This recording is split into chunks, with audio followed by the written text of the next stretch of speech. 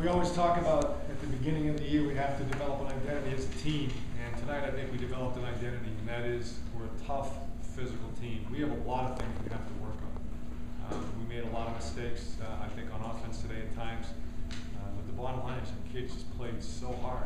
If you play that hard, and you can force some turnovers, you get a chance to be in every single game. Really proud of our kids. The bottom line is ball security is a team thing. We're going to do a great job protecting the football and offense and special teams, and then defense and special teams have to knock it loose. And I just thought our kids did a great job, just really fighting, smacking, just doing the little things to try to give us an opportunity to get a short field. We didn't blitz all that much tonight. We had our fair share of blitzes, but really it was a front four. Guys like Josue Ortiz, John Lyon, Jake Boy got in there, sophomore, made a big play for us. So, guys coming in, stepping up, and getting pressure after we did last week.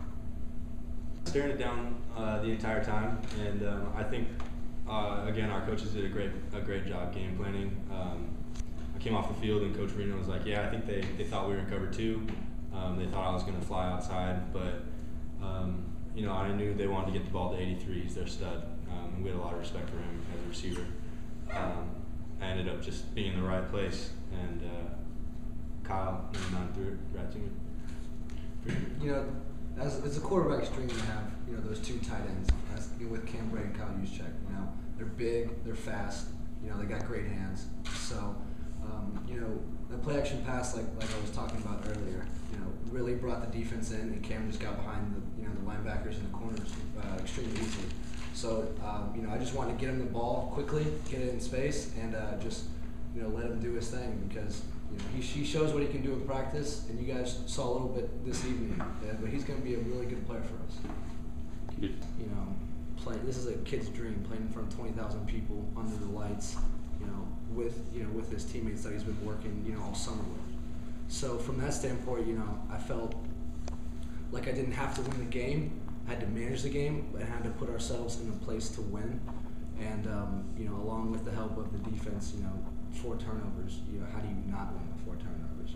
Defense did a great job, and that last drive, the offensive unit really came together after struggling in the third quarter.